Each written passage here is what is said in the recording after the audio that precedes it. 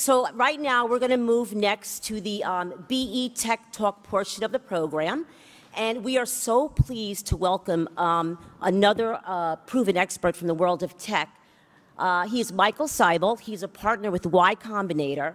It's one of the premier accelerator and venture capital organizations in the technology space. Michael has been involved with several of the most important companies in the video space, including being a co-founder and CEO for Justin.tv and also for SocialCam. Now, SocialCam was acquired by Autodesk in 2012 for $60 million. And Twitch TV, which was acquired by Amazon in 2014, that deal was worth $970 million. So please welcome today's featured speaker for BE Tech Talk, Y Combinator's Michael Seibel.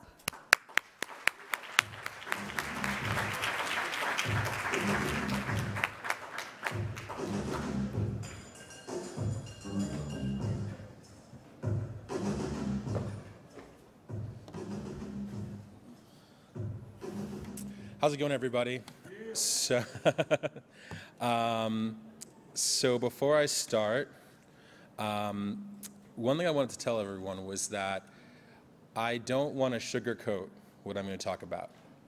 When I got to the Valley, it was actually 10 years ago this week, and a lot of people said some things that I'm sure all of you entrepreneurs have heard. That sounds like a great idea. Keep in touch. Let me know when X, Y, and Z happens. We're so excited about what you're working on. Please send me an email, and no response, no anything. And it took me a really long time to figure out what that meant. All of those things mean I don't want to invest in your company. And one of the things that I realized when I started working at YC is that we need to decode this information for founders. Investors are going to be polite because they're afraid that maybe one day you'll be Facebook.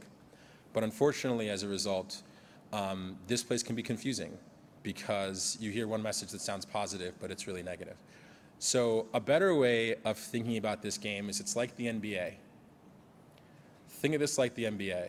Most people will not be successful. And an NBA owner is interested in a player not as a friend, but as a way to make money. This place is not a place that's built to help you realize your dreams. Realizing your dreams is an opportunity you have here, but the reason why the place exists is because people want to make money. So, with that being said, I wanted to give you straight away what they're actually looking for, and so you can compare what you have to what they're looking for. A lot of people talk about investors and that they pattern match. This is the pattern. And already people who look like me and you guys, we don't match it. So we have to do even better matching it in other ways. So I'm going to go through the pattern really fast, and then I want to leave a lot of time for questions because I'm sure you guys are going to have some. So yeah, how do you start a tech startup? First thing, prerequisites. People are looking for teams of 2 to 4 people, teams of people who have known each other in the past. So if you just met your founder last week, raising money this week is probably going to be a little bit harder. They want teams that have technical talent on the founding team. They want teams that feel comfortable giving a lot of equity to the other members of the team. If you're the CEO and you hold 95% of the equity, I think you've recruited a shitty team. If you're a CEO and you split your equity equally or close to equally, I think you really think you need these people and you've recruited well, and you're willing to work with them as partners. I tend to tell people they need to have a year's worth of cash. When you're younger, this is a lot easier. This is like a year's worth of cash to like live with 2, 3, 4 roommates and like eat ramen. But you need to have some money saved. And you need to be willing to quit your job. One of the things we say at YC all the time is that if you're not in 100%, how do you expect us to be? So these prerequisites are really, really, really hard. But it's the pattern that people are looking for. So what I would tell you is take all of your genius, take all of the genius you're applying to the product, and start thinking about how can you get yourself set up in this type of way. So the second thing is the idea. And I wanted to be really clear to mention the team first. Ideas change, ideas are a commodity, and the lesson that's being taught out there in the world is just simply wrong. It's not you come up with a genius idea and you get money and then you build something. That's just a lie. Anyone who's saying that is just lying to you. Every single idea that gets into YC, we've read applications with 3 or 4 people with the same exact idea who didn't. So the idea is secondary. Who you're working with is primary. When you think about what you want to work on, I tend to tell people, brainstorm problems with people who you might want to be your co-founders. So you don't have to have your team all baked before you start, but it's helpful to brainstorm problems with the people who you might want to be your co-founders.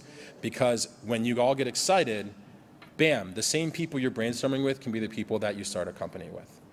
And I said problems because ideas are solutions. And the vast majority of time, the first solution that you release won't be good. And that's okay. Good investors are completely happy with that. But if you're not passionate about the problem that you're solving, you're not going to come up with the second, the third, the fourth, the fifth idea that helps address it. So start with the problem. I also say it's helpful to start with problems that occur more often. You have so many more opportunities to help your customer if they have your problem every day than if they have your problem every month or every year. Market. One question that every investor wants to know is how big is your market? And there's a very simple answer why. They don't make money unless you build a billion-dollar company, and it's hard to build a billion-dollar company in a small market. So there's really 2 ways of doing this, and it's really easy. If you're building a company in a space that already exists, let's say you're building an online small business bank. All you have to do is go look up online how big small business banking is. Bam, you know your market size. If you're building something that never existed before, what you have to do is figure out how many potential customers there are, how much you're going to charge per year, and bam, there's your market size. This isn't rocket science, but it's one of those sneaky things that can disqualify you without you really knowing. Because if you say a number that's too small, people think you're going to build a company that's too small, and they can't make money. It's that simple. The next is legal. Everyone has a friend or an uncle or someone who's a lawyer, and you're going to go to them for advice on legal, and that's actually the exact wrong move. Unfortunately, funds are set up in such a way that they can only invest in companies that are set up in a very specific way, and you shouldn't have to be an expert at that. So there's a website called clerky.com, and they just incorporate you the right way, and don't think about it. And you might have some friend or someone who's like, yeah, well, but for you it's better to do, an S Corp or a G Corp or whatever else. No. You'll just have to spend even more money changing it later. So just do it this way. Every YC company does it this way, and we've funded over 1,500 companies. Your MVP, minimum viable product. Once you have that team and once you have that product, that problem that you want to solve, this is what you get to work on. And let's be clear, you don't start with this. You don't say, let me hire someone to build an MVP and prove that there's something good here, and then hire my team. There are 7 different reasons why that's a bad idea, but the most important one to be fast is because most investors will not invest. And so if you need their money, most of them will look at an outsourced development team and say, no, thank you. When you think about your minimum viable product, this is the first opportunity you have to get something in customers' hands, and it's very scary. A lot of people delay this because they think, if I release something that sucks, I'll never be able to get my business off the ground. And in fact, some business gurus talk about this, it's complete bullshit. Very few of you remember the day that Google launched. Very few of you remember the day that Amazon launched or the day that Facebook launched. And those guys are doing pretty well. So just get anything in your customers' hands. If you're solving a big enough problem that their customers have often, they will use whatever piece of crap you release because it's better than nothing. And then from that point forward, you'll learn what they like and what they don't, and you'll make it better. It's very scary to do this, but hey, doing a startup is scary, so just do it. This is what we tell YC startups. You're nothing until you launch. I don't want to hear about your idea. I don't want to hear about your great strategy. I don't want to hear about your delusions of grandeur. I want to hear, have you launched? Then we can have a conversation. Because nowadays, launching is significantly less expensive. And if you did a good job recruiting a team with a technical co-founder, launching is basically how much rent costs and how much ramen costs. That's launching. So get out there. One of the things I always try to tell founders is that you want to own the leverage. You don't want to give the investor the leverage. If you tell me as an investor that you can't launch until you have my money, now I have all the leverage. I can take my time. I can go on vacation. If you tell me we're already launched, well, now I got to pay attention because the next time you talk to me, you might be growing and the price might go up. The next time you talk to me after that, you might be out of my price range. I might have missed a great deal. So by launching, you put fear into me, and fear is a great way to get someone to take you seriously and potentially invest. Way better than love. Way, way better than love. Growth. The second that you launch, every week that you're not growing, you're dying. And so don't think about this as some kind of complicated setup where you have to do a lot of prep work and a lot of extra stuff to prepare yourself to grow. A startup is constantly in the state of failing. So you might as well grow every week. You will never get ahead of your technical debt. You will never get ahead of your operational problems. You'll never get ahead of your personnel problems. The bigger you are, the more problems you will have, guaranteed. So you might as well grow. Also, one of the best pieces of advice I ever got was that growth is the #1 thing to help a startup's culture. Everyone wants to be on a winning team, and a winning team grows every week. The next question I always ask people are people talking about your company. You should be doing your own PR early to get people talking about your company. You should not be hiring people early to do your PR. The CEO is the best PR person for an early stage startup. So go talk to your friends who've gotten covered. If you're not in a startup community, get to a startup community.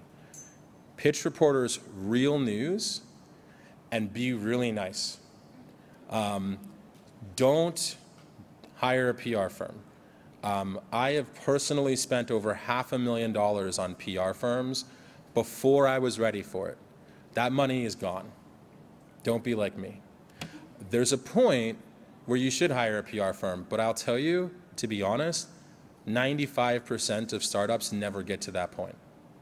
So let's not talk about strategy for PR firms. Let's talk about you doing your own PR. Fundraising. If you do everything you've done before this, everything I've talked about before this, now you have some leverage. You got a great team. You're solving a problem you know something about that your customers have every day or every week.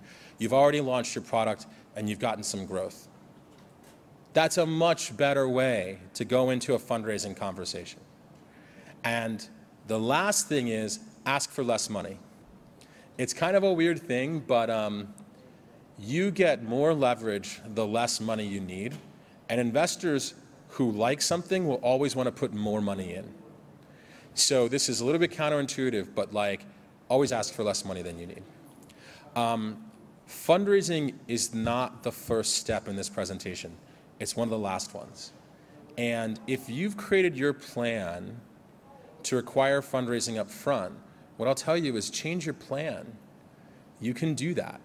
You much rather go into the fundraising battle with all of this leverage, with all of this armor and all of these weapons, than going without. And as I'm sure a lot of you guys, and certainly me, have gone out and fundraised when I don't have leverage, it's a big waste of time. So, we're not going to go into fundraising problems, and we're going to skip forward because I want to get to questions. So the last thing is YC. What most people don't realize about YC is that it is a much different place than it was 10 years ago. We fund 100 to 120 companies every 6 months. Those companies are in many, many different industries. There's the traditional software and apps, but there's B2B companies, enterprise. We fund aerospace and satellite companies. We funded biotech companies. We funded healthcare companies. Also, we funded companies who haven't written a single line of code, all the way to companies that have over $20 million in annual revenue. There's basically no point in time for any early stage startup that YC isn't something they should be considering. Also, a lot of people think YC is very hard to get into. I want to defeat that stereotype. Basically, if you have a serious application and you're taking these steps, you have a 1 out of 6 chance of being interviewed at YC. 1 out of 6. It's not that hard. People just like you guys get into YC every 6 months. The last thing I'll talk about is our diversity. If I measure it against what I think is optimal, it sucks. If I measure it against the Valley, which is really horrible to measure against, it's pretty good. So if you look at YC, about 15% of our companies will have either a black or Hispanic founder, and about 20% of our companies will have a female founder. At YC, this is something that we work on a lot, and I have to tell you that when you look at the room full of founders at YC, you will see people who look like you, and that wasn't always the case. So, with that being said, I'd love to open up for questions. It looks like we have 5 minutes, and maybe we can squeeze a little bit more in. Who wants to go first?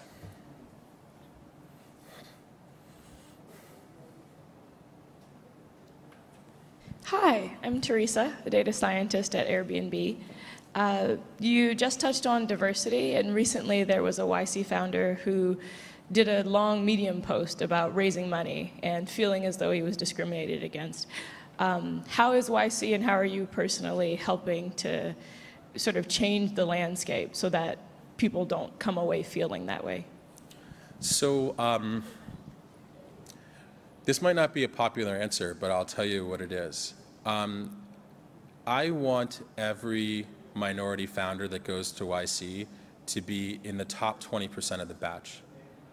I want every minority founder, when they go into that investor conversation, to have such a good team, so much growth, such a big market, that the investor looks like an idiot if they let race get in the way of making an investment. To me, we need to see minority founders creating great companies for these investors to completely remove their prejudice. And so in order to do that, I've got to make sure I'm out there recruiting every day these founders. And so what sucks is that I can't change those conversations in the room. I talked to that founder, I found out what happened, and I can't go back and repair it. But what I would argue is that it was my fault that he didn't go into that conversation with enough ammo that that investor had to put his blinders on or whatever he was thinking about and really take a serious look at the company.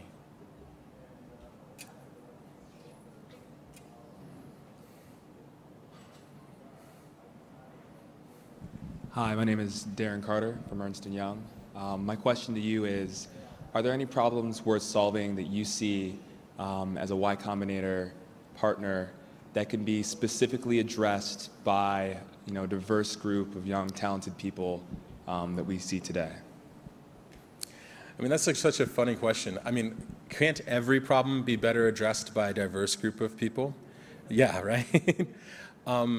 To me, the way I think about this, and it's funny because I just got back from Lagos, Nigeria, and I saw it there more distinctly. To me, the reason why I like recruiting a diverse set of founders is because they have lived a different set of problems. The company application that I always hate at YC is the 4 Google engineers who grew up in the rich suburbs who are quitting Google because they want to solve the problem of, after working, I didn't like the food in the cafeteria, so where should I go for dinner? That's not a problem that moves the country forward. I think startups have the power to move the country forward, but only if their founders are actually wanting to solve the big problems in the country. And unfortunately, minority founders disproportionately feel the big problems in the country. So that's why I want to recruit them. Good afternoon. My name is Shirley Hussar. I'm the CEO of Story.com. I have a question. Can you name 5 companies that you have funded that are succeeding and where they're placing?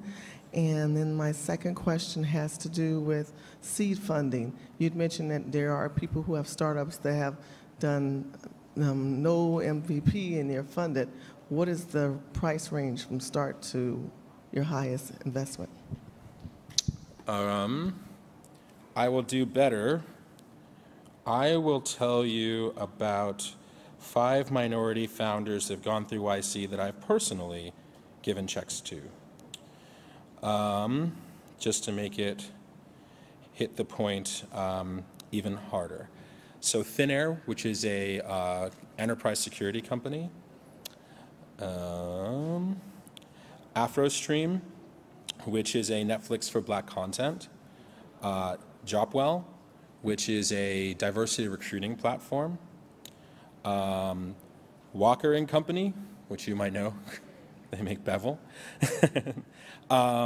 Flip, which is right now a sneaker trading marketplace, but will be a luxury goods trading marketplace. Paystack, which is Stripe for Africa. That's 6. And then in terms of what you need for seed, this goes back to team. It's very, very hard if you don't have the core pieces of your team that allow them to build your product. We've seen companies that go into YC and they've raised absolutely no money and they've built the product completely with the team. We've seen companies who've come through YC and they've already raised some money because they had a product and they had a team that can build it.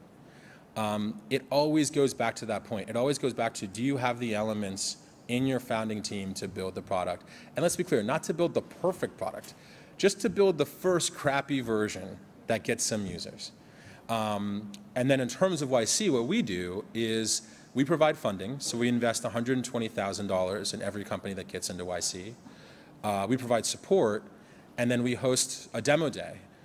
Collectively, the 100+ companies that participate in YC go on to raise about $150 to $200 million of angel funding in our demo day and the couple months afterwards. So we think that gives them a great head start to go out there and take on what they need to take on. All right, one more. Hi, my name is Bridget Coates. I had a business that launched last year, Superfan Chase. It's an online scavenger hunt. So when you said just launch, I was really excited about that. That was words of inspiration. Great. But I'm trying to develop it a little differently and make it more online friendly. And the question is, I don't really know that market. There's not a company that's doing that that's similar. So can you explain a little bit more on what to do and how to find that? What I'll tell you is this. When I started my company, it was started as an online reality TV show that was streamed live to the web. The founders were 21, 22, 22, and 23. We knew nothing about video, barely good at doing web programming, and certainly didn't know anything about entertainment because we were horrible entertainers. Just do it. Like, if you're perfectly comfortable with the first version sucking, you have to trust that you're going to learn more by doing than talking to experts. The most common piece of advice that I tell a YC founder is get it in front of your customers. And you've already launched something, so you shouldn't have any fear about launching the next thing. But like, when you seek expert advice, you're basically asking somebody to be brave for you. And it's impossible to do. They're going to tell you something, then they're going to go on with their lives. And so the #1 person you get advice from is your customer. And the #1 way you get advice from them is you show them a product.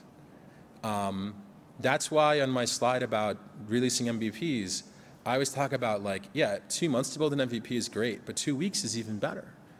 If you can build the simplest, easiest thing possible and get in front of your customers, they will guide you.